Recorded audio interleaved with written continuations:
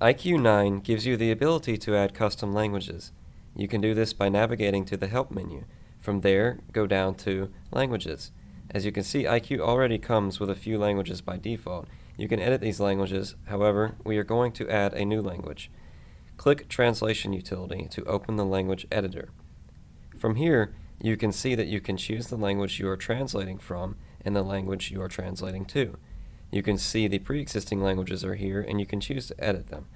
Click New under the Translation To option and set the native language and the language name in English and set the fallback language for the words and phrases you do not want to change. iQueue will then notify you that it has saved the language file. Now we just translate the words and phrases we want to change by clicking the corresponding row location in the new language column. In this case, the column labeled Latin.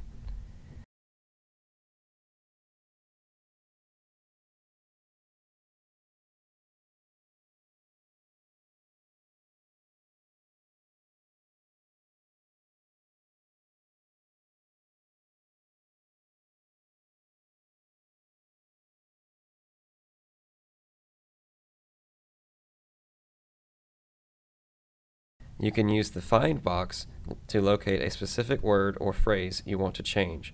In this case, we want to change the Backup and Restore menu title.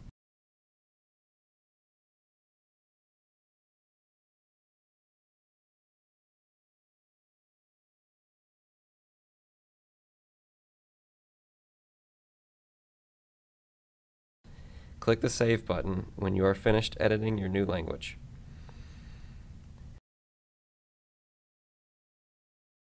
By clicking the Show in Folder button, you can see that the new language file is saved inside a folder within iQueue named Translations.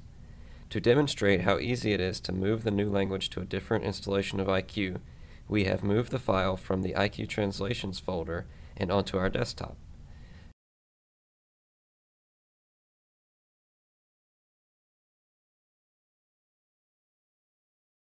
Now you can see that there is no Latin language located in the languages list.